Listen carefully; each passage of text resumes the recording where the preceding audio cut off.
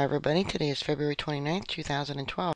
Radiation inside Fukushima reactor is so high that new machines must be designed to monitor it.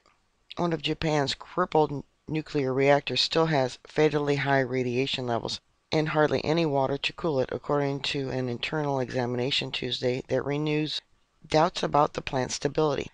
A tool equipped with a tiny video camera, a thermometer, a dosimeter, and a water gauge was used to assess damage inside the number 2 reactor containment chamber for the second time since the tsunami swept into the Fukushima Daiichi plant a year ago.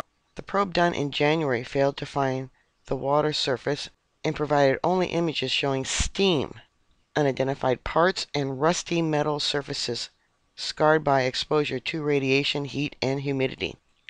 The data collected from the probe showed that the damage from the disaster was so severe the plant operator will have to develop special equipment and technology to tolerate the harsh environment and decommission the plant, a process expected to last decades.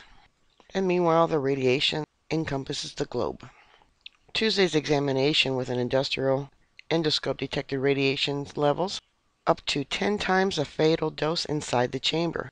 Plant officials previously said that more than half of the melted fuel had breached the core and dropped to the floor of the primary containment vessel, some of it splashing against the wall or the floor. Particles from melted fuel had probably sent radiation levels up to dangerously high 70 sieverts per hour inside the container, said a spokesman for the Tokyo Electric Power Company. It's beyond that. It's gone into the soil. It's extremely high, he said, adding that the endoscope would only last 14 hours in that condition. We have to develop equipment that can tolerate high radiation when locating and removing metal fuel during the decommission. The probe also found the containment vessel, a beaker-shaped container enclosing the core, had cooling water up to only 60 centimeters, 2 feet, from the bottom, far below the 10-meter yards estimated when the government declared the plant stable in December. Finding the water level was important to help locate damaged areas where radioactive water is escaping. He said that the actual water level inside the chamber was way off the estimate, which had used data that turned out to be unreliable.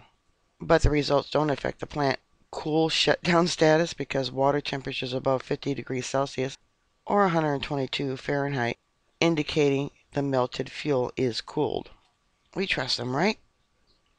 3 Daiichi reactors had meltdowns, but the number 2 reactor is the only one that has been examined because radiation levels inside the reactor building are relatively low and its container is designed with a convenient slot to send in the endoscope. The exact conditions of the other 2 reactors where hydrogen explosion damaged their buildings are still unknown. Simulations have indicated that more fuel inside number 1 had breached the core than the other 2, but the radiation at number 3 remains the highest. The high radiation level inside number 2 reactor's chamber means it's inaccessible to the workers, but parts of the reactor building are accessible for a few minutes at a time, with the workers wearing full protection. So how long is it going to take them to develop this new technology, which we don't have? Even after they develop the new technology, they say it's going to take decades to clean up this mess. Alright, bookmark my site. I'll keep everyone up to date. Stay safe, and I'll talk to you later. God bless y'all. Bye.